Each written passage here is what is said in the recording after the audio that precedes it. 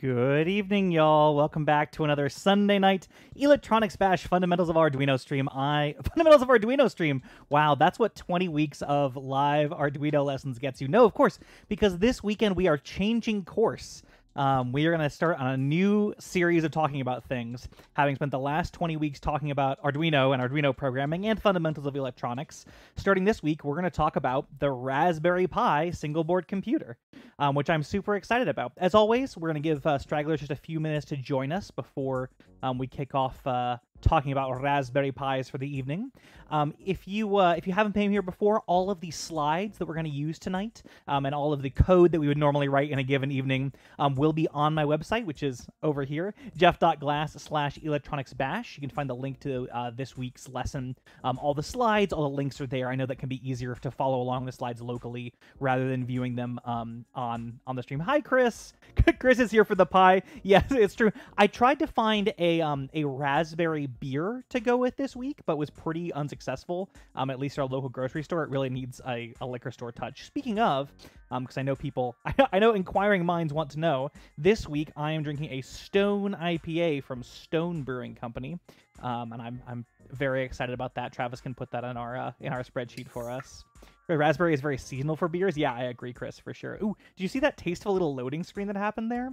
Little behind the curtain thing. So this week and for future weeks, we're going to be talking about Raspberry Pi. And so, of course, I have the Raspberry Pi's desktop being captured into my streaming software. But I've actually hit the limit of how many devices can be input at any given time.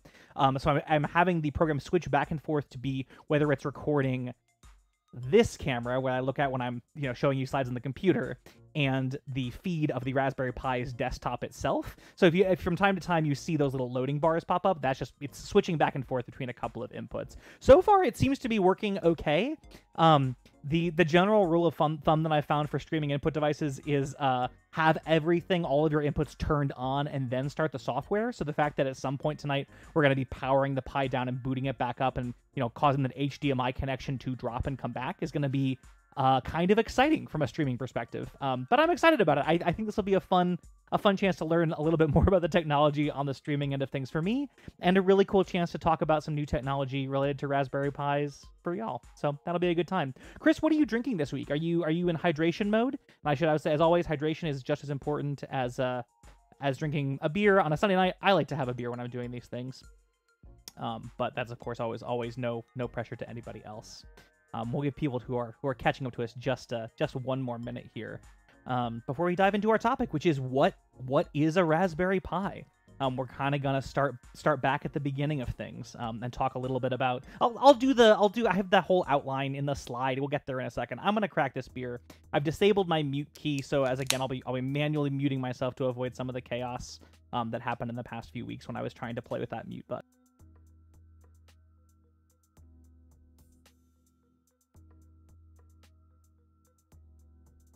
Yeah, just a tasty bitter IPA. Like, what's not to like? Super, super tasty.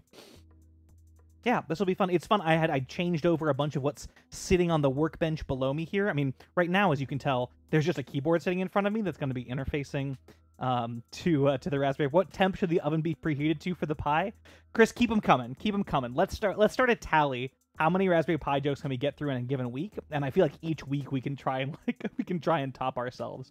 I was warned that while it probably won't happen today, at some point in this series, my wife Mary, who guested in a Arduino-centric episode, may be surprising me with a Raspberry Pi at some point in time. It's going to be a whole lot of fun. But on that note, I see our time has expired. Let's just get into it. I think it's going to be a fun and breezy night. We get to get excited all over again about some brand new technology that we haven't talked about before. So, what is Raspberry Pi? So tonight, we're going to talk about a few things. We're going to talk about what is a Raspberry Pi, what is it useful for, like what can you do with it, how is it different from an Arduino, and that's mostly because they're not, at the end of the day, all that similar, but you hear them talked about in the same breath a lot. You hear somebody say, oh, I'm going to build a robotic traffic light that tases people. I'm going to do that with, I don't know, an Arduino or a Raspberry Pi. Why are those two things sort of brought up in conjunction with each other so much? And we want to, of course, talk about how they're the same, how they're different, and where to start with a Raspberry Pi. I should hope after the past... Oh, Oh, something strange has happened. I see. We're slides over here today, so you got to see a little bit of ear cam. Ooh, Palmer's been on for a while, but on his Fire TV stick. Ooh, I feel so look at so fancy, so classy. Well, I guess I've shenanigans my slides a little bit, but I think I can do it here. Sorry for the side view here. But let's just dive in. What is a Raspberry Pi? Well, it's a I'll show you. I'll just pull one out. As you saw earlier, when we show here, or as I pull up this desktop, this might look very much like a computer desktop, like your Windows or Mac desktop, and that desktop is being provided by, if I switch to my table cam here, this is my little Raspberry Pi. This is a little Raspberry Pi 4. There are multiple versions, and we'll talk about that in a little bit. But the Raspberry Pi and all of its friends, and its sort of similar derivatives and various families of things, are what we would call a single board computer. And you can kind of see why. You know, I have a device that has things you would think about when you're thinking about a computer system. It's got USB ports. It's got an Ethernet jack or an 8P8C jack. It's got an 1/8-inch analog audio output. A couple of these are mini HDMI ports, so they're just like full-size HDMI ports but smaller. A little USB-C power jack here for shooting power into it, the little SD card in the back for some storage, and then a bunch of connectors that you don't normally see. I assume you don't normally see on your desktop PC or on your laptop, but in many ways, like this is the whole computer that's providing this desktop environment that looks, you know, just kind of like the desktop on my PC that I'm streaming this from. So a Raspberry Pi at its core is a single board computer. I'm going to do most of the waving around from now on with this other one that I happen to have just because it's not actually connected to a thing, so I can turn it over and mess with it without worrying about something coming disconnected.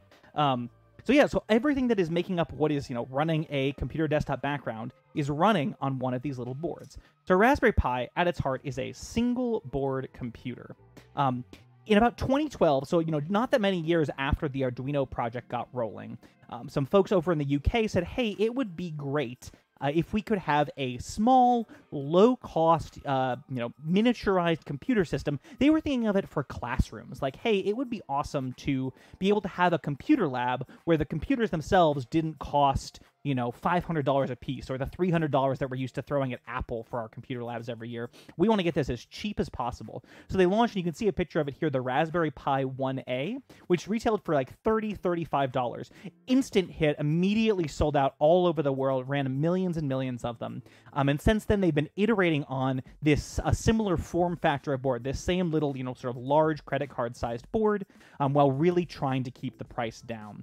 Up until like the most current generation, these were like $30 or $35. The reason that you can actually get a more expensive one now is you have different options for how much RAM is on these. Yes, RAM, just like you would have inside of your actual, you know, your actual computer. You can now get ones with 2 or 4 or 8 gigabytes of RAM. I think the 8 gigabyte one retails for something like $80, which is still a stupidly low price for a full computer setup. But the canonical price, the 2 gigabyte price, the base price is still like $35, which is just awesome. So, you know, as you can imagine, with these things being so widespread, there's a bunch of different things you can do with them. And before we sort of dive into the, like, a little bit deeper into the what is it and how you get started categories, I thought I would just blast through a bunch of, like, interesting categories of projects that people have done with this thing over the past 8 years to really get the juices flowing for, like, what you could do with this thing. So some things you could do with a Raspberry Pi, a not exhaustive list. You could use it, kind of like I'm using it today, as a desktop computer setup. You hook it up to a mouse and a keyboard and a monitor, and you have a little computer. And of course, you know, when we're talking very proudly about this $30, $35 price point, you know, we're throwing a monitor at it and a keyboard and a mouse, and suddenly the whole computer setup starts to look a little bit more expensive than it once did. But presumably, you know, you might have these things sitting around already, or a used HDMI monitor from a few years ago might be $20 or $40. And, you know, if you wanted to experiment under the hood with these computers, you wouldn't be burning a new monitor and keyboard every time you were swapping in an actual computer itself. Let's see, other things you might do. So once you have a computerized environment running with a screen, a very popular thing to do is to make a digital wall calendar. So this is basically, a computer, your Raspberry Pi running an app or running your Google Calendar or something, but stapled to a monitor on your wall. And this is sort of fits into the category of things that, like, under the hood, you're really just running a website or an app on a computer, but because the computer itself is so inexpensive, you can afford to dedicate a computer to a singular application like this. There's no way in the world I would take my $100 laptop and staple it to the wall just to give myself a digital calendar. But if I had, like a $30 monitor that I got used and a little $35 computer and a cable to hook the two of them together, so now we're talking like $80 for a digital wall calendar, or say a digital weather station that sits on the wall, or something that, maybe I only use it I need a stock ticker on my wall. I really like watching the stock market. I just want to have the Bloomberg website pulled up all day long. With a price point of under $100 for the whole setup, now it starts to seem more plausible that we could dedicate a computer to some of these tasks. A little deeper down that rabbit hole, a lot of people use the Raspberry Pi and its derivatives for video game emulation. So there's a few examples up on the screen here from folks who basically either run an emulator in a computer-like environment or build a Raspberry Pi into something that looks like a video game console. The SNES has some pretty good emulators on Raspberry Pi, or a little tiny, miniature console, a little miniature Game Boy-like form factor might be a fun thing to have. So video game creation is a thing that a lot of people have used the Raspberry Pi for.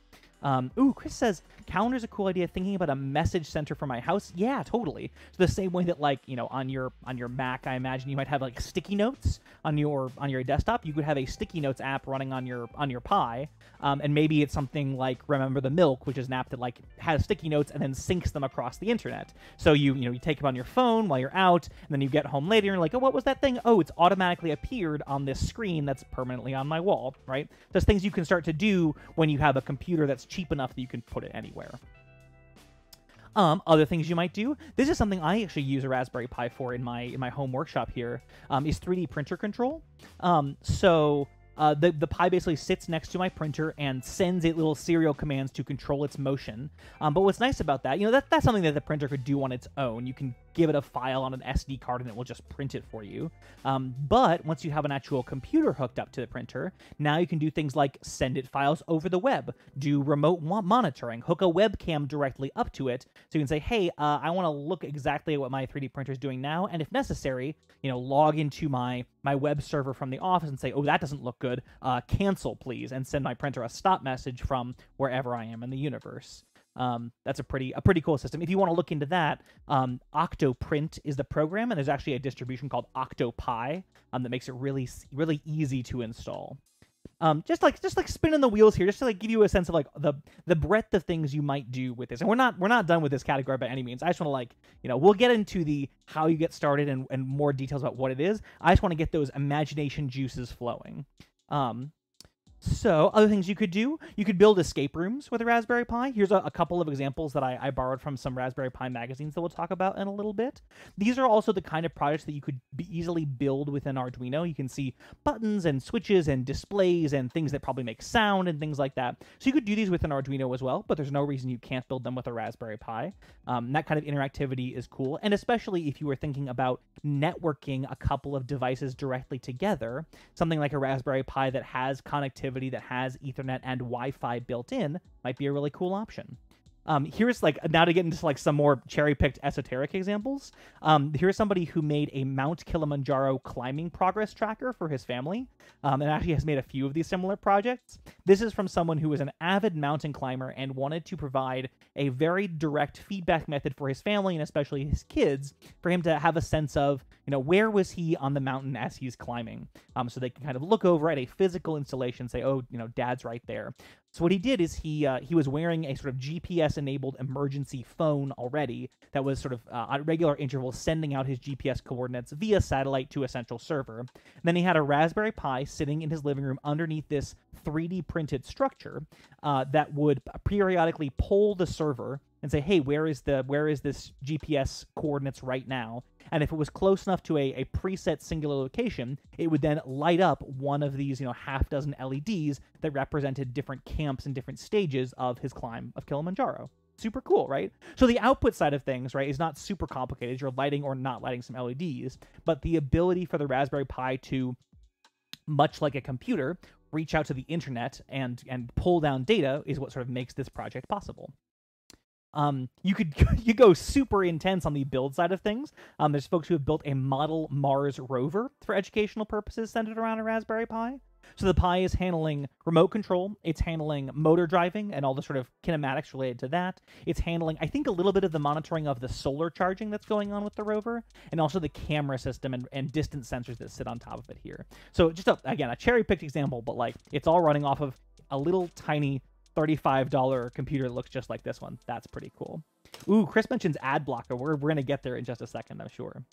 One more sort of kinematic example is this cool tide and weather clock that was featured in Magpie magazine recently, where someone basically pulled down weather data from a website on the internet and then had a number of actuators control these laser cut wood. It's just beautiful laser cut wood implements to indicate the current weather and the current state of the tides, because this person's hobby or work required them to know when the low tide was that day. So, or maybe they could go tide pooling out in the waves. And so they made this really cool implementation where you can, sort of see at a glance what is the temperature, what is the weather, and what is the state of the tides. That's pretty cool. The Raspberry Pi is, at its heart, is just a computer like any other computer, your laptop, your desktop, your phone, really, these days, that you might be familiar with. And so in addition to acting as a user interface device, it can act as a little mini server, a little mini thing that sits on your network and hands off files or data or responds to information that you ask from it. One of the common uses is as a media server. So you could have the Raspberry Pi with some additional storage, maybe an external hard drive or two, sitting somewhere on your network. And then you could have a program, say, on a computer hooked up to your television or an app on your phone, stream movies, music, content files from your little local media server directly to your device, rather than streaming them over the internet, say from Netflix or Hulu or something like that. Having a local repository of all of your media so you can put it wherever in your house or in your life you want it. If you wanted to look into that more, Plex is a really common system for doing it, but there's a few different environments for media servers now. And then as Chris mentions, you can use it as an ad blocker. So the Pi-hole, as in shut your Pi-hole, is a pretty common software for doing ad blocking on your network. You hook that Raspberry Pi up to your network and you configure your network, your computer, to route all requests for internet resources through the Raspberry Pi, and it maintains a master list of sources of things that are pretty much guaranteed to just be sources of ads coming down onto your website, down to whatever website you're trying to view. And when your Chrome, your Firefox, your Internet Explorer requests a website and gets the text and the header and the background and the formatting, and 6 or 7 or 8 ads, the Pi-hole will block the requests for those ads but allow the website to come through. So you sort of get a little network-wide ad blocker within your local area network. So this is just to give you like a flavor of, there's a lot of those examples that flew by that were sort of physical interactive devices, but as a cheap computerized device, you can use it as a little server of sorts, or a little network attached device of sorts. Palmer says, do the websites detect the software? Depends on the website. I would think, I'm not super duper familiar with how Pi-hole actually works, but presumably you could have a structure wherein you could check, as Chris says, if there's an ad blocker, like they could ask to load the ad and then do some checking maybe in JavaScript to see if the ad was actually loaded. But in general, it's not terribly problematic, not more so than like any ad blocker on your computer would be. We have one more example. Oh, a couple more examples. So speaking of like cheap computer devices to throw at things, lots of folks have messed around with doing computing clusters out of Raspberry Pis. So networking, half a dozen or a dozen or 2 dozen Raspberry Pis together. Not so much that you are building the world's best supercomputer out of Raspberry Pis, but just as a little learning environment to get used to, what does it look like to solve a computational problem in a distributed environment. This would be for something like, if you're working in data science, or you're working in network study or you're working in mathematics, you might be tasked with or might find the use of saying, hey, I can't solve this problem running a program on just my computer. I want to run it on a network of hundreds of computers, all of which take a little piece of the puzzle and try and solve it on their own. That kind of system, if you don't have access to one to work with, can be kind of intimidating. And so building one of these, little micro clusters to play with various softwares and networking architectures can be a cool way to sort of get your feet wet with a couple $100s worth of hardware in a little microcluster. You could also use this as a playground for working with like networking protocols, right? If you were not super duper familiar with how networking was flowing, maybe having 8 computers that are all under your control and you're hooked up to a switch that you have all right in your desktop, you can simulate a little networking environment and watch the packets flow back and forth and see what happens. So a neat application of just having like cheap computers you can throw into a pile and do something with. And then, going back to like the roots of the Raspberry Pi project, it's a cheap computer that can be used as an education tool, both about programming, which is kind of what, one of the things that we'll be using it for, or as how to use a computer. There are some environments that are specifically designed for setting up a network of Raspberry Pis in a classroom, right? So you can basically have, a bunch of monitors sitting there with a Raspberry Pi glued to the back, keyboard and mouse, and a Raspberry Pi that the teacher is using to sort of monitor and control and update all of the sort of remote Raspberry Pis. And suddenly now we're looking at a whole computer lab that's, instead of being tens of thousands of dollars, it's $1,000 or $2,000. So there's lots of applications where using the Raspberry Pi specifically in an education setting is sort of forward put. Things that make programming more approachable, things that make accessing the internet and email more approachable are central to what the software that's already on the Pi is. Again, this is just kind of a cherry-picked, like, I just, like, scrolled through some places I like on the internet and was like, ooh, that's a cool thing. We should talk about that. So I'm hoping that, you start to get a sense of, like, all the various parts of, maybe you just get your juices flowing, like Chris's message center, or, maybe it was like, oh, what could I do if I had a computer, on the wall of my living room? And what if it could have lights attached to the outside of it that I could control, or maybe a servo motor that I could control, or a button attached to it that when I pressed it did something out over the internet for me. Maybe a device that whenever I press a button, it tweets for me, hey, I'm home, or something like that, which might be a bit of a security flaw now that I think about it. But things like that would be cool. Or maybe a device that whenever it senses motion on its attached webcam, takes a picture and sends you an email of what it sees, right? Might be a thing you could do with a Raspberry Pi. So just to start things flowing along here. Those are just some cool sample projects. I should plug at this point. I should mention again later.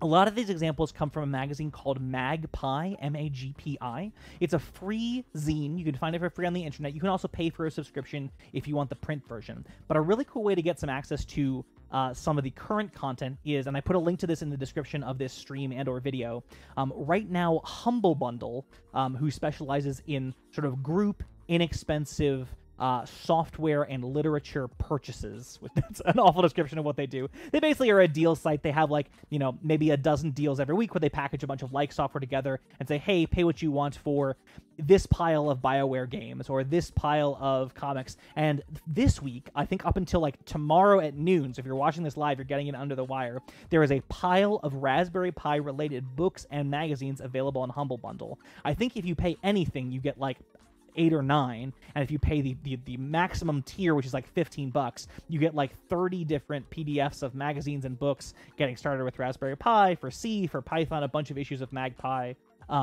So anyway, if you're interested in like checking out some of these things and looking at some of these projects, that's a cool serendipity that happens to be available this week. Obviously, I'm not like sponsored or connected. I just think that's a cool resource to go and dig through and be like, ooh, that's cool. Ooh, that's a thing I could do. So anyway, that link in the description may be worth checking out if you're watching this live or within 12 hours of it going up. Yeah. Questions so far? I need a quick beer break, and then I want to dive into a little bit more about what the Raspberry Pi is and how it compares to Arduino.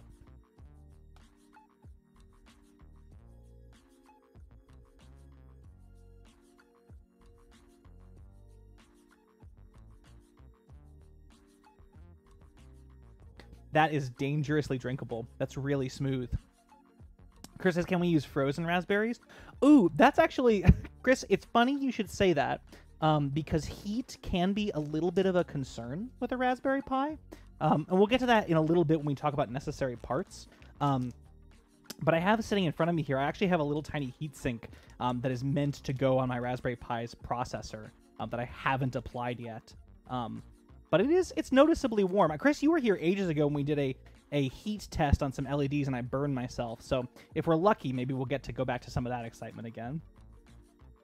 So let's talk a little bit about the connectivity on a Raspberry Pi and how you can hook things up to it, and what you might do with it. Because really, in no fire tonight, Chris, not on purpose anyway.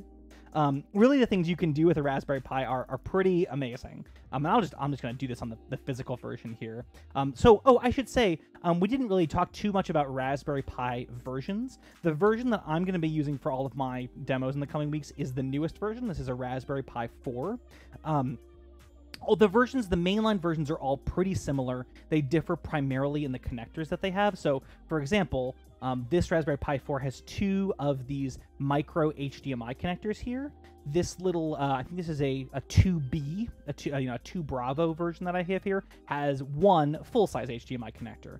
And a different processor, an older generation processor, is the primary difference between them. But as I'm showing you the examples, just know that this information pertains to pretty much any model, just with some differences in connectors that they've improved over time. Right? So on your Raspberry Pi, you have an Ethernet connector, an RJ45 connector. On the older models, it was a 10 or 100 megabit connection. On the Raspberry Pi 4, you actually get gigabit Ethernet, so up to 1,000 bits per second, which is pretty cool. You get, on the Raspberry Pi 3, you get 2.4 gigahertz Wi-Fi. On the Raspberry Pi 4, you get 2.4 and 5 gigahertz dual band Wi-Fi, pretty fancy. You also get Bluetooth in the version 4. I think you had that in version 3 as well, but that I'm not 100% sure of. Like I say, this is a 2.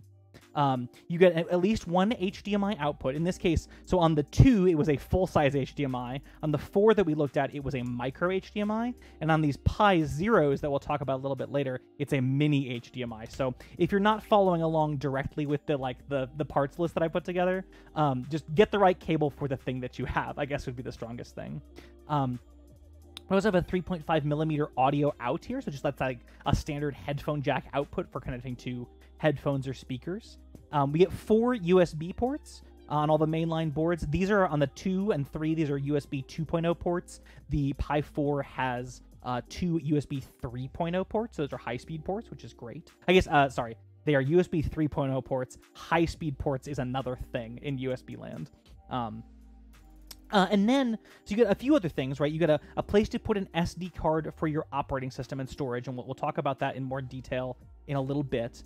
And then we have this 40-pin connector right here, which is generally called the GPIO connector, the General Purpose Input and Output Connector, or sometimes just the Raspberry Pi header connector, because they kind of made this standard up, and a lot of people have copied it, so it's just sort of turned up to be standard for now. There's also a couple of these flat connectors here, one of which is meant for a specific camera module that you can add to your Raspberry Pi. And one is meant for a specific display module, like a small touchscreen display you can add to the top of the Pi. That's in addition to the HDMI output. Yeah, Chris, it's totally wild that this whole thing is only $35. I genuinely am shocked every time I put my hands on one. I actually have an old Model 1 here. Has a Model 1B with no HDMI. So like you can see they haven't changed things terribly much over time. The biggest thing is getting an updated processor with more speed, and changing a few connectors around over time. Just I guess to mention it, just because I mentioned it, threw it in there for a second. And I mentioned it in the video that went out last week about Raspberry Pi related parts. These are the Raspberry Pi 0 and 0W. I actually don't know which one is which because they look so similar. So 0W, right? They look pretty much exactly the same.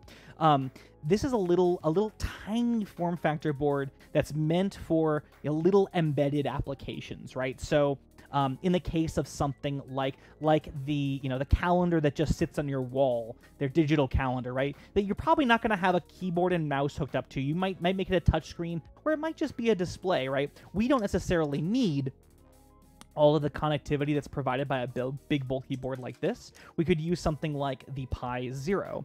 And the primary differentiator that the benefit you gain from that is price. The Pi Zeros retail for, or at least did when they were new, $5. $5 for this whole microcomputer board. The Zero W, which added Wi-Fi and Bluetooth, is $10. That's crazy. Chris has used a Zero with an Ethernet adapter for Pi-hole, totally, right? So on the Zero and the Zero W, you get a power input, you get one micro USB connector, you get a place for the SD card to go in that holds your operating system, HDMI out, and anything else you want to do has to be done with soldered connections to the Raspberry Pi header here, right? So you could put a USB hub on here and do an Ethernet adapter, or hook up a mouse and keyboard for troubleshooting. You can plug a monitor in and so on. But for applications where you're at the end of the day, you're not going to have a ton of interactivity, something like these little Pi Zero and Zero Ws are a super, super cool option. Not all of the software that works on the Raspberry Pi directly and immediately works on the Zeros. There are some that are not quite the same because the internal hardware is slightly different, but most programs will sort of just work between the two. So for the sake of like our learning things, we're going to stick to the mainline series of boards. We're going to work with a Raspberry Pi 4B. At least mine has 2 gigabytes on it, just because they'll be really handy to have like USB ports and an Ethernet connection and things like that. But just know that those Zero Ws are out there because they're a super cool option for like making minimized projects. Oh, a little thing that's worth mentioning. So speaking of connecting the Raspberry Pi to things, much like the Arduino environment has shields, little circuit boards that snap onto the top of your board and provide you easy connectivity to servo control or displays or audio amplifiers or whatever. In the Raspberry Pi world, the equivalent thing is called a Raspberry Pi hat, which would be I don't have one here. Is that true? I'm gonna say I don't have one, but I don't have one close enough at hand to be able to show you, but essentially, right, you would have a circuit board that is the same size as a Pi that snaps in over the top and attaches to the header here that provides you with some kind of additional functionality. Maybe it's easy servo and motor control. Maybe it's a big old display. Maybe it's an audio amplifier. So that would be a Raspberry Pi hat, and then the nomenclature has been, if a hat is the size of a full-size Raspberry Pi, something that's just the size of a little Pi Zero is a bonnet, right? So full-size hat, mini-size bonnet. Pretty adorable. Let's see. Exactly the same thing as an Arduino Shield, right? And a lot of other sort of microcontroller environments and small computer environments have adapted this idea of a hat to snap on top of it. There's an environment that calls them capes. There's add-on boards and various things. Just so if you see like, oh, what is the RGB display hat for Raspberry Pi? It means some kind of circuit board that snaps onto that header that gives you additional functionality. Just wanted you to know that terminology in case you start seeing it out there.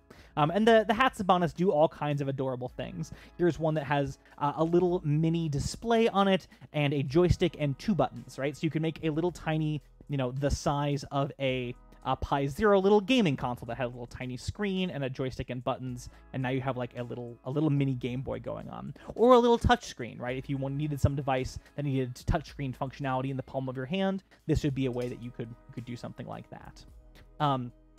Let me take a quick beer break as we get into Raspberry Pi versus Arduino, because that's going to be kind of a topic here tonight. But give me 1 second here.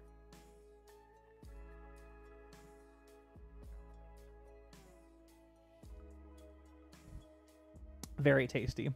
Actually, before we get into Raspberry Pi versus Arduino, I was going to do this at the end when we sort of looked at like how to install and get started with the Raspberry Pi operating system, but I actually think we're just going to jump to it now.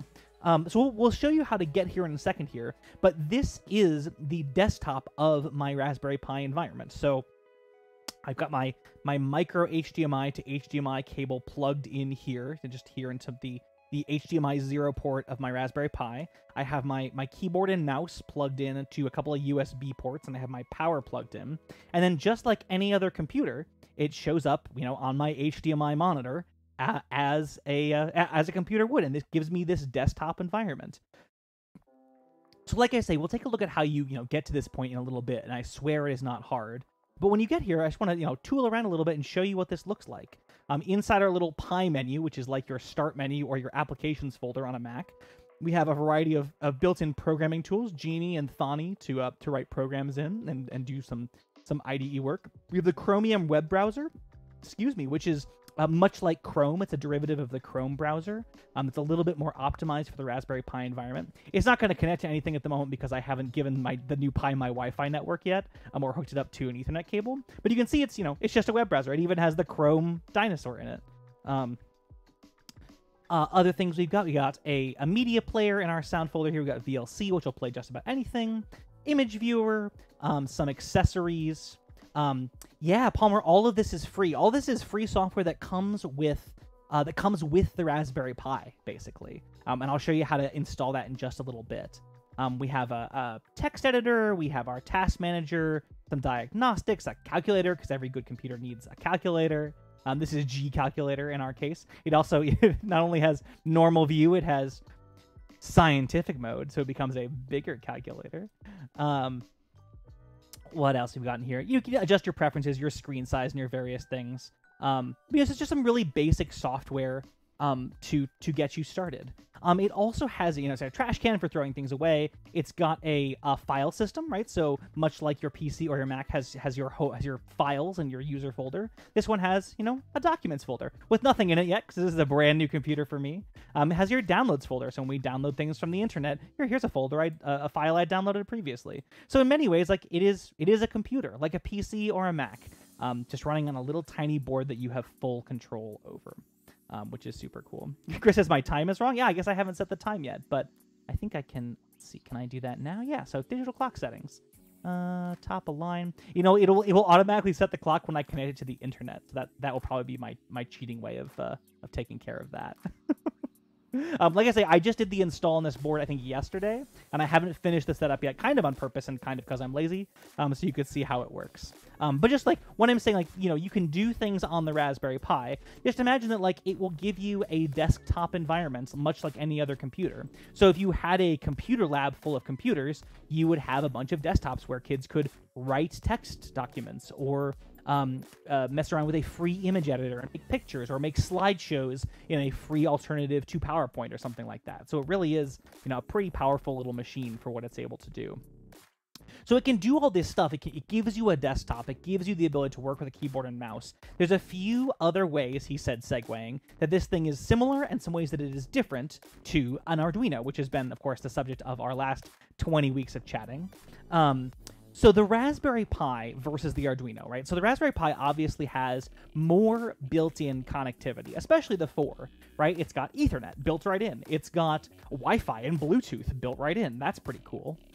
Whereas the Arduino, right, has a pretty limited set of ways that it natively can connect to things, right? So it's got for those who are just joining us for Raspberry Pi Week, I don't know if there's any of you out there, but if you are, hello, cool, time to jump in. You have your various header pins and connections. You have your USB for power and programming and a DC jack, right? But everything else you would need connectivity-wise, whether it was Ethernet or something else, would take some additional hardware that you'd have to snap on like a shield or build for yourself, right? When you look at a Raspberry Pi, just the number of connection options you have is greater on the Pi. The Raspberry Pi runs a full operating system, whereas the Arduino is only running your code. And this is a really important distinction to understand. In fact, it's maybe the major distinction for why you would choose one versus the other, right? So if we look at this this display that's coming out of my little Pi and into, well, in my case, into a capture card into my computer, into the monitor, and into the internet, right? So all of these pixels, right, that are showing up on the screen, all this functionality, all the fact that I can move my USB mouse and it moves a collection of pixels on the screen that means something. There is code running inside the Raspberry Pi at all times making that happen, right? And it's constantly multitasking a variety of things going on inside the Pi, right? It has the ability to have a menu open and have the mouse move and be, playing a movie in a media center and be loading another program. It is like a Windows environment or a Mac environment, a multitasking operating system by its very nature. which means that, we are constantly running lots of bits of software so that we have the ability to do multiple things at once. Look at what the mouse is doing, play a video file, reach out to or receive information from the internet. And it's all sort of taken care of for us so that we as the user don't really need to see exactly what's happening when. It all just sort of happens. And that's a huge contrast to something like the Arduino programming environment. I don't think Arduino comes pre-programmed on the Pi anymore, but if it did, it would be we could do our Arduino programming on the Pi. But when we think about our Arduino code that we've been writing for the past 20 weeks, open up a bit of sample code over here. Let's see here. Do this. Yeah, there we go. Let's just see. What have I opened recently? Tone list. That's some code we wrote once, right? So when I run code like this on an Arduino, I know that my Arduino is running this code and only this code. And we spent a ton of time when we were in Arduino land saying, hey, make sure your code doesn't take too long because you can only run one bit of code at once. And if one bit of code holds you up, you won't get to the other bit of code in time and so on. You're running exactly this code, no more, no less. So in some ways, that's really handy because you always know exactly what's going on. And if something doesn't work, well, you have full control over the code itself. Whereas in a Raspberry Pi environment, the advantage that you have is that you relinquish some of your control of exactly what's going on to gain the power of having lots of things going on at once taken care of for you. Does that make sense? If it doesn't, as we do more examples, I think it will. The Arduino is faster, I think, to set up just because there's less capable. I don't want to say. So here's the thing. I don't want to say that the Arduino is less capable than the Raspberry Pi. They are two different things with two different objectives, right? But I will say that the Arduino is in many senses simpler than the Raspberry Pi, which can be an advantage in many situations, right? You don't want to bring what's a good analogy here? There's no need to bring the world's fanciest oscilloscope to a problem when a voltmeter would give you the answer, because it'll just take longer to set up. There might be settings wrong that you don't know about, and you might get the wrong information, right? Using the simplest tool for the job can be a real strength, right? And because the Arduino is a simpler controller, it can be faster to set up and easier to debug because you know every bit of code that's running on it. Whereas in a Pi, right, even, I don't know at this point, like I could run some code on here that blinked an LED. Blinked an LED. I could run some code on here that blinked an LED, but I still know there's code on here that's like managing this desktop and advancing this little clock even though it's wrong, and managing, constantly looking for internet connections and things like that. So I'm never going to know every single bit of code that's running on there. So that may make things difficult to debug if I start relying on some of that functionality. Chris makes a good analogy. You don't rent a 20-foot truck to pick up a shirt from the department store. Yeah, exactly, right? I'm a huge fan of use the right tool for a job, but use the simplest tool for a job. And so, in the coming weeks, as we start getting into this, of course, we're going to be using a pretty big hammer to drive some pretty simple nails, right? Using a Raspberry Pi to blank an LED is, not necessarily, a good end use case, but it is a great way to learn about it, right? Sometimes the reason to drive the 20-foot truck to the department store, which is a metaphor that I'm definitely stealing, Chris, there's not really a good reason to do that unless what you're trying to do is learn how to drive a 20-foot truck, in which case sometimes you just gotta get out and drive it, and doing it on a simple errand means that you are more ready for the more complicated errand later on. That's a good metaphor. Did YouTube autocorrect? I know Palmer watches with the captions on. I shudder to think what my auto captions look like on this thing. So given this this rough distinction between what a Raspberry Pi is and what an Arduino is, a Raspberry Pi runs an operating system that does a lot of stuff for us. The Arduino does exactly what we tell it to and only what we tell it to.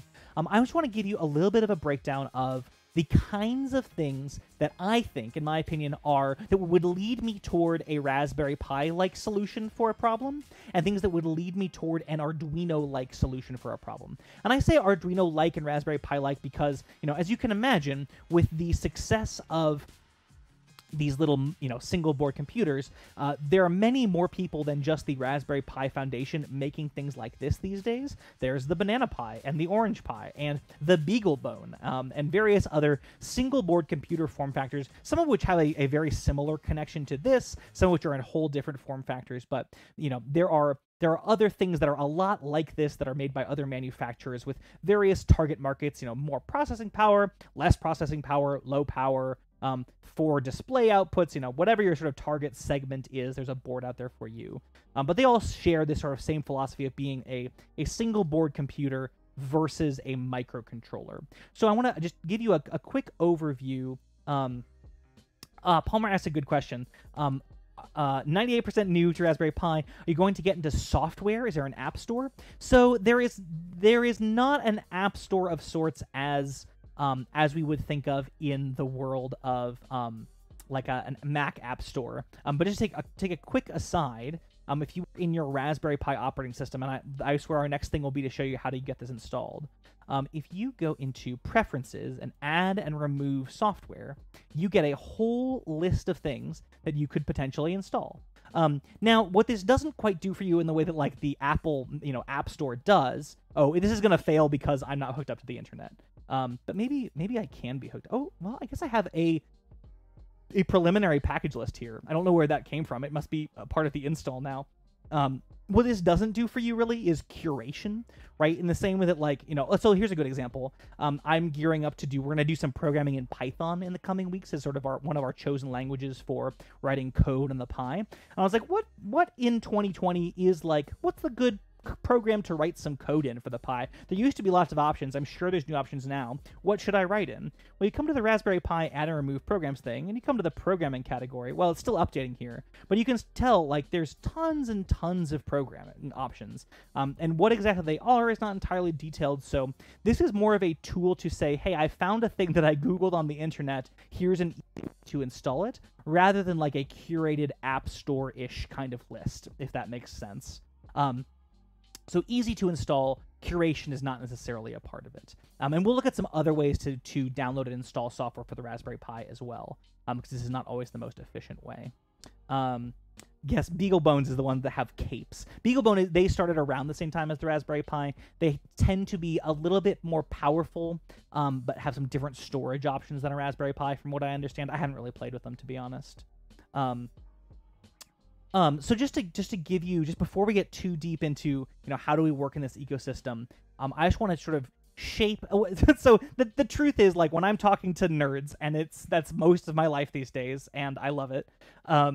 And somebody says, hey, I'm gonna make this thing, and I go, awesome, and they go, I'm gonna make it with an Arduino or with a Raspberry Pi, and there are times when I will say things like, oh, I think that would be easier. I think that would be better on the other thing, right? I think why are you using an Arduino to do this? How did you settle there? Or a Raspberry Pi, or vice versa? And sometimes the very honest answer is, well, I'm more familiar with it, and I'm very guilty of this too, right? It's like, I will be totally honest, I would say my comfort level with an Arduino versus a Raspberry Pi definitely influences my choice of tools sometimes, right? There are times when it's like, I just kind of need to get this thing done fast, and I know I could do it with a Pi, but I know Arduino a little bit better, and I've kind of done it here before. That's the tool I'm going to throw at this job, right? But there are some things that would steer me in a Raspberry Pi-ish versus an Arduino-ish direction. So that if, as we're chatting, you're like, could you do this with a Raspberry Pi? And then I'm like, I don't think you should use an Arduino for that. This is the list that's in my head, and now it can be, in a slide for y'all. So things that are easier sort of with a Raspberry Pi-like environment with its connectivity versus an Arduino-y environment, right? And none of this is hard and fast, but I think anything that involves networking or the internet at anything beyond a very basic level is probably going to be easier on a Raspberry Pi. Certainly anything that involves the internet is easier on a Pi. There are some really targeted applications of networking that I think actually are a little bit easier on an Arduino. I've talked before about a little network attached device that I built for the folks at Santa Fe Opera to slurp very specific network packets off of their network that relayed some lighting information and put that information on a little screen, right? So it's a networking involved thing, but you can do basic networking on an Arduino, and it was targeted enough and these packets are specific enough that doing it in an Arduino, for me at least, was faster and possible. But if I had to, like, if I wanted to make a thing that was going to, press a button and tweet, right, which is, reaching out to a website in a very specific way, or, slurping the GPS data of this guy's Kilimanjaro sensor, a Raspberry Pi is going to be easier for networking like that than an Arduino. Same with video-style displays, HDMI, VGA. The very first Raspberry Pis actually had a composite output as well. Driving that kind of stuff is a lot easier with a full operating system than it would be on an Arduino. Playing back sound, in a Raspberry Pi-like environment, you can load sound files into, VLC Media Player and play them back, or play them back using code programmatically. To play back sound in an Arduino environment usually requires an extra board, which essentially, reads sound files off of an SD card and just shuffles them into an audio amplifier. It takes a lot of extra hardware and is not super versatile. So for playing back something in like a sound file, Raspberry Pi would be easier. Really, anything working with files, right? If you've got a text file, if you want to be able to download calendar information in a text file-like format, Raspberry Pi is going to be sort of easier for that. USB input, like a keyboard and mouse input, again, easier on the Pi. Cameras, working with camera data. It's not, again, something you can do with an Arduino, but it's just something like, I can and have plugged this USB webcam into a Raspberry Pi, and it just works. And that's a pretty cool factor. And then just because of the larger storage size and the increased sort of processor speed of a Raspberry Pi or a single board computer, if you're going to be using something that's going to process a large amount of data, doing that in a computer-like environment can be really helpful, right? So let's say you were doing something, let's say you were doing a weather monitoring station that read the temperature off of something and then did like gave you like a rolling average over time, right? If you were doing a readings like every 15 minutes, right? So you're only taking maybe 100 or readings a day. I don't know that it makes a real difference whether you're in the Raspberry Pi world or the Arduino world. If you're doing a reading every quarter of a second, and now we're talking about, megabytes or gigabytes of data in a very short amount of time, then yeah, somewhere that you have like gigabytes of space to work with and additional processing capabilities to process that data on something like a Pi might be a better way to go. So things that seems like a lot of things like, oh, well, Raspberry Pi can kind of do it all. Why would I ever use something else? Well, things that the Arduino is either stronger at or I think are easier to use in an Arduino. Dimming. So you can do pulse width modulation output analog dimming on a lot of pins of the Raspberry Pi. But some of them are what we would call hardware dimming. The others are sort of done in software, and they're a little bit imprecise. So if I just need to dim an LED, I'll do it on an Arduino every time. Analog input is also not a capability that the Raspberry Pi natively has. You need some additional hardware to turn analog information into digital information that the Pi can read. So that's not a terribly hard thing to do, right? But for an application like, if I'm, making a little dimmer circuit that, it reads the value on a potentiometer and dims maybe two different colors of LEDs up and down, right? The ability to just easily read the position of that potentiometer and dim, do some analog dimming on those couple of LEDs. An Arduino is just going to be easier to do that in an Arduino in a microcontroller environment. Other sort of low-level analog-y kind of things, motor control, controlling small displays manually can be easier to do on Arduino, and that I'm thinking of little tiny LCDs or LED displays. Of course, some of those bonnets and hats we looked at earlier make it easy and trivial to sort of snap a display onto your Pi. But for an arbitrary display where you're sort of manually hooking control lines of LCDs into your processor, Arduino is just a little bit easier to by hand manipulate where those connections are happening. And then Arduino, because it is a simpler device, it's a little bit more robust in a portability sense, right? There's less going on. There's less that can go wrong in the field. So for a portable temporary thing, this is going to be a little bit more robust than a board that is essentially a full computer sitting in the palm of your hand. And then there's some stuff that's it's about the same in my estimation to do this to interface between the two of them. Reading a button, turning an LED on and off is about the same between the two.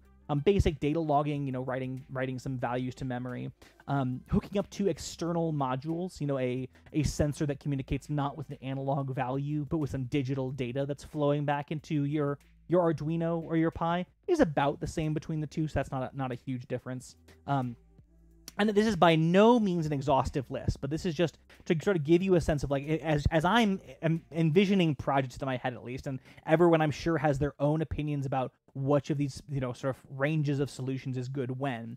If I hear that someone's planning to use the internet, right? I'm thinking, oh, single board computer solution. If someone's thinking, oh, I'm going to have 4 or 5 knobs hooked up, and oh, man, that's probably an Arduino-y thing. Of course, there's lots of projects that sort of vary between the two. You can imagine a space station control center in your escape room that has a bunch of knobs and buttons and needs some dimming, but you also want to display your output on a big touch screen, right? Or something like that. Things that straddle the line there, can be a little bit sometimes hard to tell, like what solution should I use?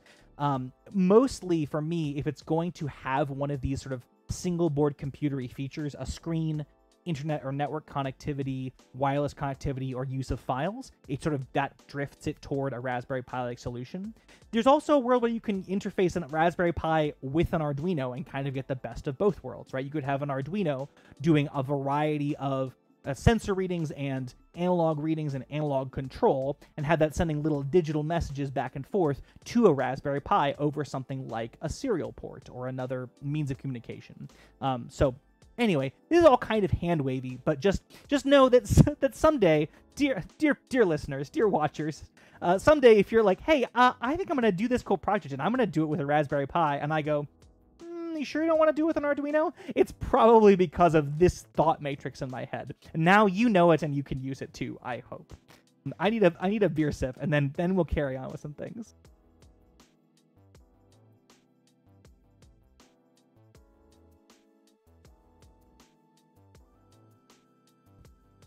Yeah, Palmer, this is great. Ooh, Palmer says, I'm wondering, would there be a Microsoft email client for this? I don't know. Worth Googling. I sort of missed that question earlier, Palmer.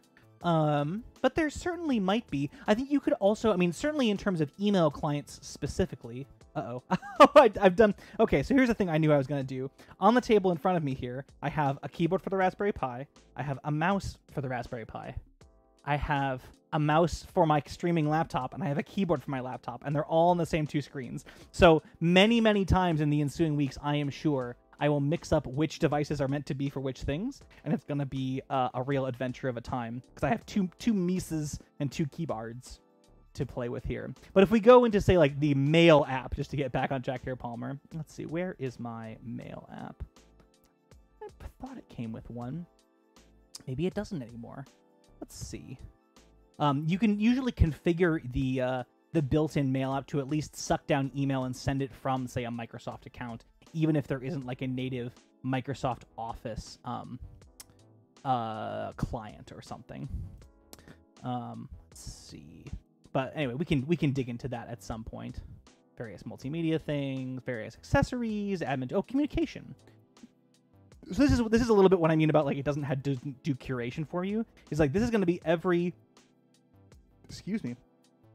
possible communication related thing that the Raspberry Pi libraries know about for now, right? A Morse code training program, the APRS Digipeater and iGate software, which is a very niche, nerdy ham radio thing. And look, there's 2 of them. There's APRX, hi Kenneth, and APRS Digi, right, which is a slightly different process. So like, a whole asterisk PBX module for like digital phone systems, right? So we could certainly find them, but I don't know them off the top of my head. Palmer says Claus Mail is an open source thing found in the email. See, this is what I thought, Palmer. I thought there was a pre-installed mail client, but I'm not seeing it here.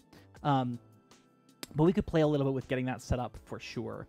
Let's see here. Let me take you through. So just to round out the fundamentalsness of this week's episode before we get a little bit further down the rabbit hole of what you can do with a Raspberry Pi and things to start with.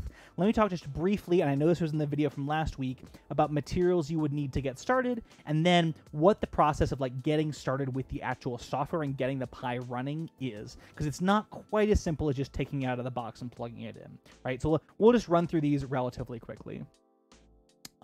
So hardware you would need to get started with your Raspberry Pi, you would need your Raspberry Pi board itself of various stripes. You would need a power supply, right? So in the case of the Raspberry Pi 4, that's a 15-watt USB-C power supply. If you're using an earlier version, you'd need a 10-watt micro USB power supply. And if you're buying or using one of these boards, it will tell you what kind of power supply to associate with it. You'll need a micro SD card. That's one of the little tiny ones. Let me see if I've got. Oop, tummy cam. Sorry, y'all. I don't think I have one that's not sitting in the Pi here. Although I guess I could show that. So the little tiny micro USB. This is, I think, is a 16 gig card that I'm using for this guy, and you'll need some way of reading that. Modifying the files on it with an existing computer to get started. So my laptop does not have an SD card reader, so I bought one of these. I think it was like $6. It's a little, SD and micro SD card USB card reader. It's some no-name brand. It's the cheapest one I could find online, and it works just fine. I have this one, the SoCal Trade branded one from years ago that also works fine. So if your computer doesn't have an SD card reader, these are a perfectly good option. You would need probably a monitor to get you started with. And I should say, all of these supplies, I've linked to the actual products that I'm going to be using for the next few weeks in the description of this stream and/or video. If you wanted to buy just those or look at them as examples of what to buy and then find a cheaper option, totally good. The cheapest place to buy a Raspberry Pi 4 these days, as far as I can tell, is directly from Adafruit, which we talked about a couple weeks ago. As an electronics vendor out of New York. All the rest of these things are fairly generic and fairly uniformly priced, but I recommend going to Adafruit for the Pi itself. For some reason, they just are. They're cheaper than Amazon. They're cheaper than eBay. So they're a good stateside vendor. So a good place to go. You will.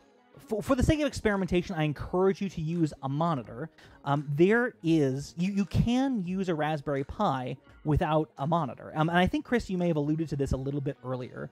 At the end of the day, the Raspberry Pi is a small device that, does whatever you tell it to. It can sit on your network and do things without having to have a monitor hooked up. And if that is your end goal, you can actually set up the Raspberry Pi from the start without using a monitor.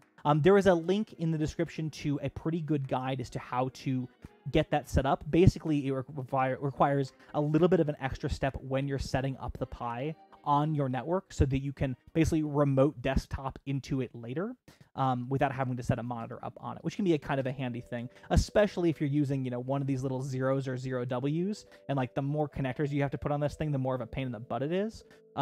In a situation where it's like, ultimately, this thing's just going to have like an HDMI screen attached to it and nothing else, you can set it up so that it just boots up, connects to Wi-Fi, and you can remote into it and not have to worry about, hooking up a USB keyboard or mouse or something like that. Chris mentions Micro Center is a good place. That's a good thought, Chris. I haven't checked Micro Center's stocks in a long time. But yeah, a lot of the actual retailers, like the not Amazon, not AliExpress places, are required by their vendor contracts to offer the Raspberry Pi at specific price points. In this case, like the $35 for the 2 gig Pi 4, because that's the Pi Foundation really wants these things to be affordable and at specific price points. So a cool place to check out. Fry's Electronics would be the same, things like that. Other things you might need, USB keyboard and USB mouse. Again, if you're doing this like remote into it later step, you don't necessarily need for experimentation step. I just think they're the easiest way to connect to the Pi. And then a network connection, right? Either wireless or wired. And either of them is pretty easy to hook up, to download new software, to connect in remotely over the internet, things like that. So that's sort of the bare bones setup that you would need to get started with a Raspberry Pi. And so let's just do a real quick primer on how you actually, you pull your brand new Raspberry Pi out of its box. This box is years and years old, but let's say you just pull this Raspberry Pi Model B 512 out of a box. How do you get from here to running a desktop environment on your Pi? There's a few very simple steps, and we'll walk through it now. So let's see here. I'm going to turn this way so I can actually turn to look at the computer. So the only piece of software that you will need is something called the Raspberry Pi Imager. There's a link to it in these slides. There's a link to it in the description. And there's versions for Windows and Mac and Linux as well. But it looks basically like this. Let's see. What's going to be the clearest background for this? I didn't really think that through. I think that's a pretty good one. So you basically you load up your Raspberry Pi launcher system. It's going to ask, he's going to give you basically 3 boxes. Going to say choose OS. Let's zoom this in at all? I guess not. You get 3 boxes that say choose OS, choose SD card, and write. Right. So once you've downloaded this software, you're first going to say choose OS, and it's going to give you a variety of choices of operating system. An operating system, remember, is just the software that runs on the hardware, doing things that you don't want to have to worry about. Right. So the bit of software that's constantly running on your hardware that knows how to interface with an Ethernet port in a really basic way, that knows what a mouse is and what a pointer is, and how to handle the interplay of various components of the system that all need little bits of time here and there to keep their functionality going. That's sort of at a basic level what this is. If you're just getting started, the Raspberry Pi OS is the good one to start with. It's the first option on the list here. You may have, if you've worked with Raspberry Pi before, this used to be called Raspbian. Is now called Raspberry Pi OS. They're the same thing.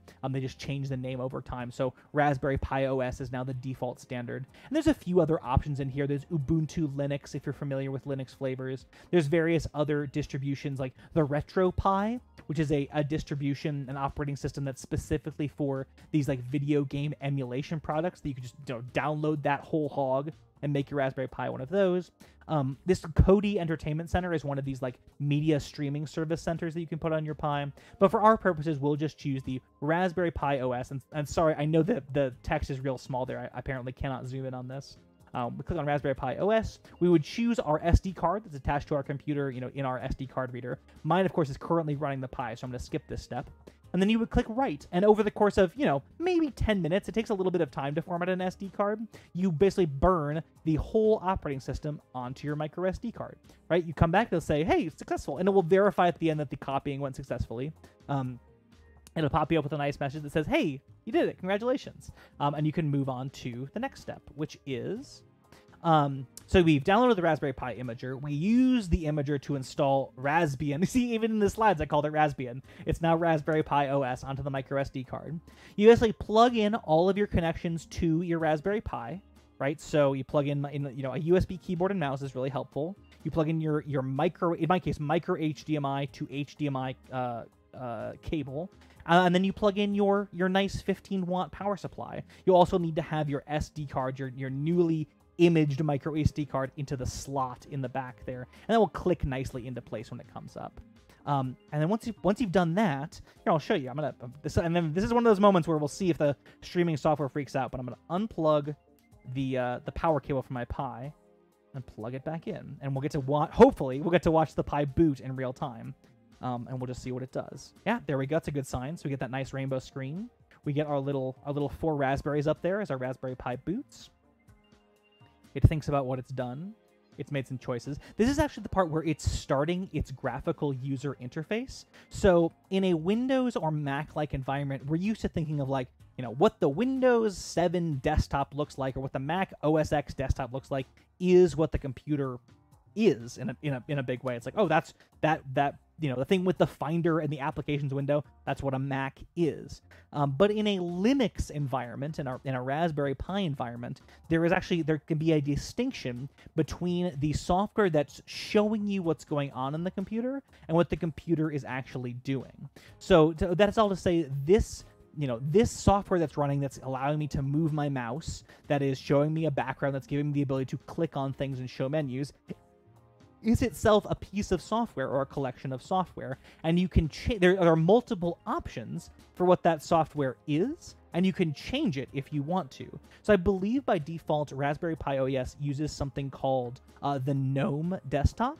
That's why in this add remove program software, you see this GNOME desktop here. You also have like the KDE desktop and the XE desktop, and these are just other versions of software that emulate, that sort of implement this desktop metaphor for how we access the data and programs in a computer. And in this environment, you can choose a different one. And they all have, various strengths and weaknesses and disadvantages. To be honest, the way that I interact with the Raspberry Pi, it doesn't usually make a huge difference to me which one I'm in. But interesting. You can also run the computer without one. Right? You don't necessarily, if your computer is just going to be, listening for data over the network and spitting data back, say, why bother having software running that's like controlling an HDMI port? right? If I'm not going to have a monitor hooked up, who cares what that software is? So we can do away with this graphical user interface entirely if we want to.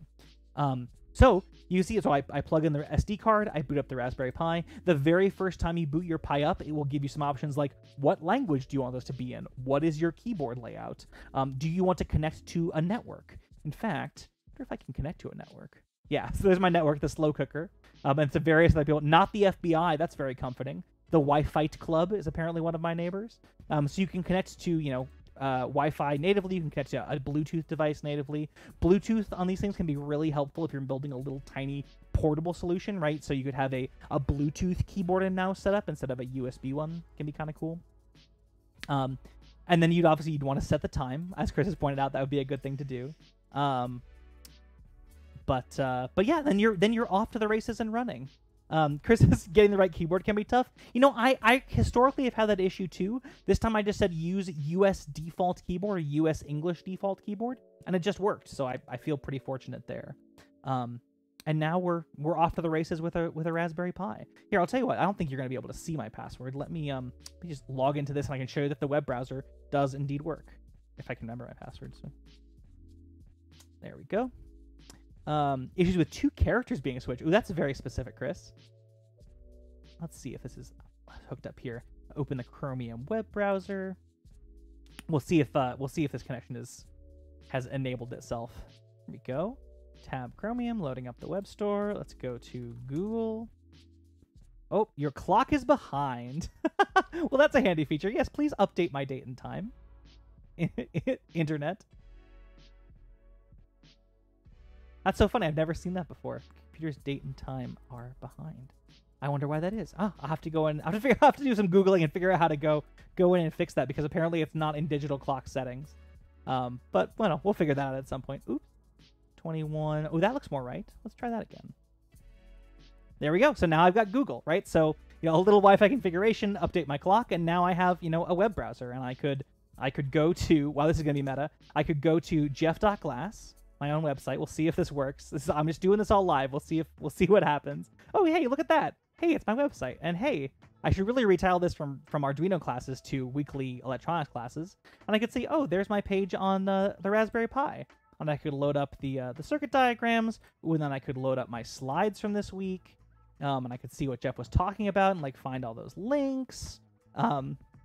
So yeah, I have a little computer running. So really, this is all to say, the setup and install process should be fairly simple, and these 4 steps should be all you need. Of course, in the real world, nothing is perfect. So in the description of this stream and or video are a couple of links to what I think are pretty decent troubleshooting guides for some of the more common problems.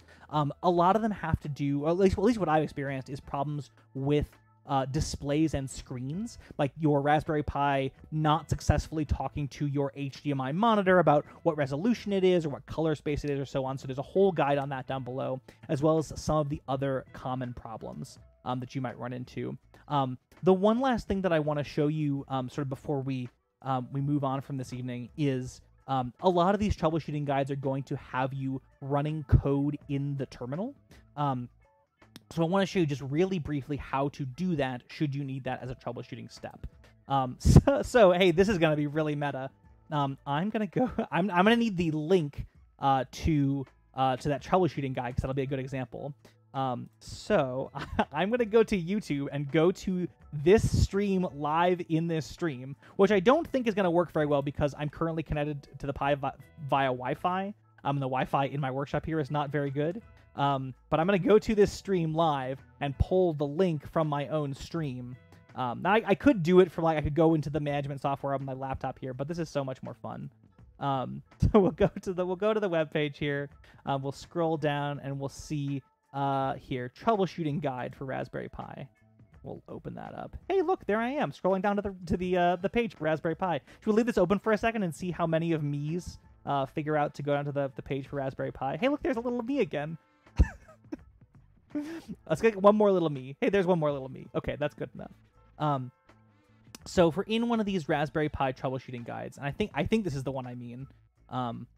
Let's see. Oh, here. Let's open the one on display troubleshooting. And I'll show you what I mean about troubleshooting via the terminal and how you would get to that.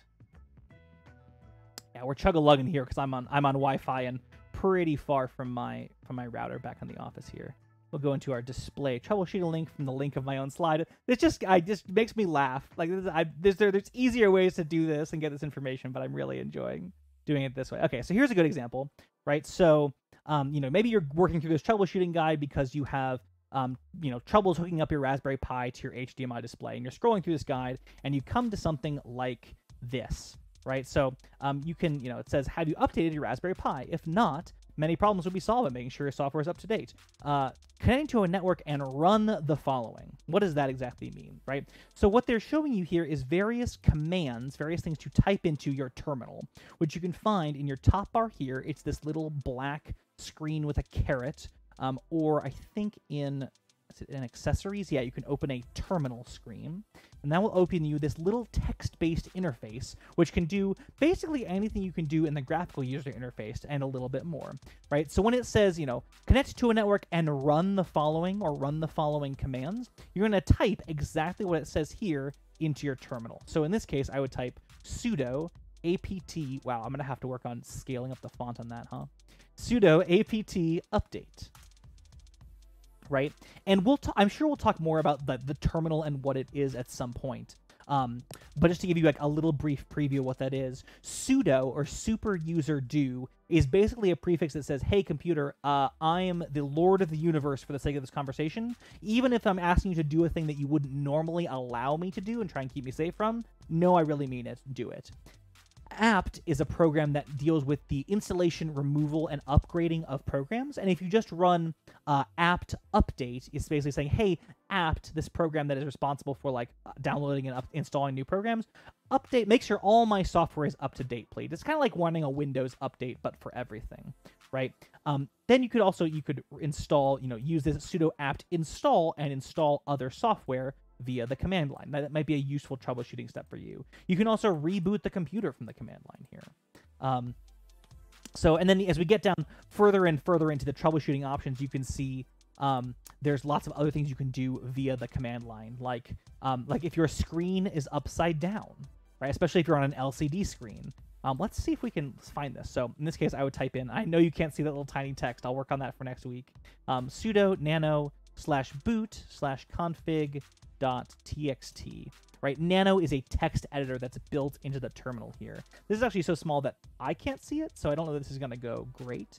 But if we go down and try and find our LCD rotate variable here, which is actually too small for me to see on my screen as it currently exists. But presumably we could go in and modify that variable and make things work okay, and so on and so forth. So if you're getting and I'm sad for you a little bit if you end up down this road, but part of working with software and hardware is troubleshooting and taking joy in it. So just know that if something says run this command, and especially if you see something like sudo or something like cat or something, you are meant to run those commands in the terminal. And so what you would do is open up the terminal program and type in exactly what they have shown you. This official demo, of course, has done some nice formatting to make it really clear that that's just with like color theming that's what they intend you to do. Other examples might just say something like, hey, run sudo apt-get update install software, and not really sort of preface that you're meant to run it in the terminal. But if it's asking you to run commands, you usually mean to run it in the terminal, as it were. Oh yeah, watching on a TV. I don't know if my California gang is here tonight. I know they usually watch on a big screen TV, so that might be Palmer has a 24-inch screen. Well, that's pretty fantastic. Mine's on about a 17-inch monitor. So maybe for next week we'll kit out the back wall with a big flat screen TV, and then we can, I can really see what's going on, and you can enjoy the real reflectiveness of what's going on in the sort of back of head zone these days, for my sake. So in any case, if you haven't installed Raspberry Pi OS on your SD card, it's amazingly simple. Like this whole Raspberry Pi Imager program that they've come up with in the past couple of years makes it pretty easy and foolproof. The common issues are identified in those couple of troubleshooting guides. Chris uses PuTTY to connect to his Pi terminal. Yeah, so that's a way of connecting to your Pi over the network without the need for a graphical user interface. And like I say, if you can also connect to your Pi over the network using a graphical user interface, using something that's very much like remote desktop. And there's a guide in the description of this link of this stream and or video if you want to go that route as well. So I encourage you to do the easy route if this is your first time playing around. But if it's not, just know that those options exist in the future if you want to play around with them. Yes. So that is the bulk of what we're talking about this evening. But I want to give you a little taste of what I think is coming up in the next few weeks as we talk about Raspberry Pi stuff. So the first thing I want to talk about, I think, just to like get us a little bit on parity with the skills that we've built up with our Arduinos over the past like 20 weeks, is like basic digital inputs and outputs, right? So how do you blink an LED? How do you use a switch? Because that already starts to like separate us a little bit from something that we could, at this point, we have a desktop. It's got a word editor, it's got an internet connection, but how is that really that different from like my PC or my MacBook, right? Well, once we can start really easily hooking switches and indicator lights to it, now we start to like turn some gears. Like that's kind of a cool and different thing we could do. To do that, we're going to have to learn a little bit of a new programming language. We're going to do a lot of our work on the Raspberry Pi in Python, or in Circuit Python, which is basically Python with some additional libraries that we're going to install that allow easy connectivity to things like LEDs and switches and servos and things like that. So we're gonna learn a little bit of Python. That might take some time, and all this I don't quite in my mind have the scope of what we're gonna try and do each and every week in my mind yet. So just to like rough it all in, Palmer says Python. No, Palmer, no. As we just to like rough in a scope of what we're gonna do, we're gonna talk a little bit about Python. We're gonna talk a little bit about digital inputs and outputs. We're going to talk a little bit about internet connectivity. We're going to explore a little bit sort of generally like how you would pull down a web page in code and read it and look for some information in it. And also like how you might connect to something like Twitter to make a device that would like tweet for you or receive tweets and act upon them. We're going to look a little bit at some like how you would do this like remote access, like how you would use something like PuTTY or a secure shell to remote into your device and configure it over the network, either with a text-based editor or with a graphical editor. Because that really opens up, if you have your Raspberry Pi stapled behind your monitor in your kitchen doing your digital calendar, you really don't want to pry that thing off the wall and plug a keyboard and mouse into it every time you want to configure it. It'd be awfully nice if we could just like leave it hooked up to a network and make all of our adjustments over the network, and we'll take a look at how to do that. And then we'll probably get a little deeper into like the programming side of things. Like this is partly a cool excuse to get like to talk about Python. And using Python and some other languages to like do data processing, do user interactivity and various things in a way that we haven't really yet. So that's like the very rough sketch of where I think we're going in the next handful of weeks. If I'm doing my job right, and I guess, my boss is me for all of these things, I'm trying deliberately to bite off slightly less of a topic each week than I did in the first few weeks of those, the early days of Electronics Bash, where, 2.5, 3 hours was not uncommon. I mean, even in the past couple weeks was not uncommon. Now that I am back at my full-time day job, that kind of scope becomes a little bit more daunting. So I'm going to try and keep it to a slightly more concise and focused, and maybe an actual 90 minutes each week. Although, I guess that's what I said week one of the Arduino thing too. And, well, we all saw how that worked out.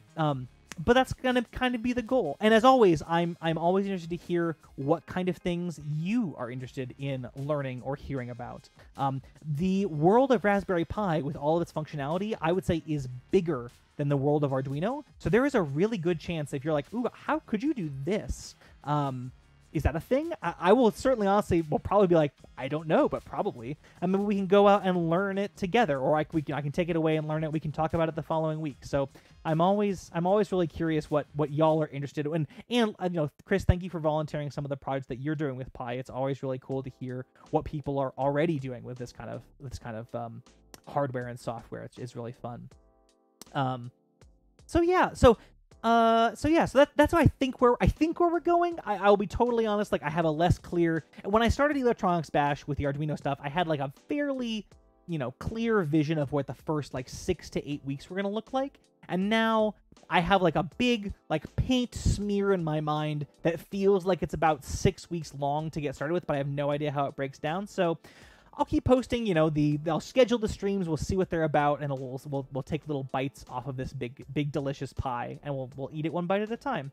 And I'm really excited. I'm excited, to be honest, to talk about Python and other programming languages, and doing like text processing and data processing, you know, slurping down, you know, 1,000 of your tweets and analyzing them or something like that, or, you know, downloading a news article and doing an auto translation on it, or like just like automatically launching Google Chrome from you know, from a program or something like that. So I'm sure we'll find some fun things to do there, as well as like interactivity, servo motor control, digital I/O, and things. And we'll have a good old time with that. So with that, I think we're gonna come in like at a real 90 minutes for maybe the first time since March, which is when we started. So I think we'll just do like the ending business here. As always, thank you so much for tuning in on these Sunday nights. It is a pleasure and an honor to be here with you. I hope, you know, it is a privilege to be here, and I hope you're using it to find a place of strength to go out and continue doing good things in the world. If you have questions, comments, issues, or concerns, you can leave a comment on this video, or always find me on Twitter at JeffersGlass. Slides, as I said, and links for all this are in the description of this video and on the website jeff.glass/electronicsbash. You are all great. I know I left right into the ending without asking for questions. GPIO pins, yeah, we'll get into GPIO. If not next week, then the week after, Chris. That's going to be a huge, like, hooking up a physical switch to a computer, instantly something you can't do on your MacBook, right? It'll be a lot of fun.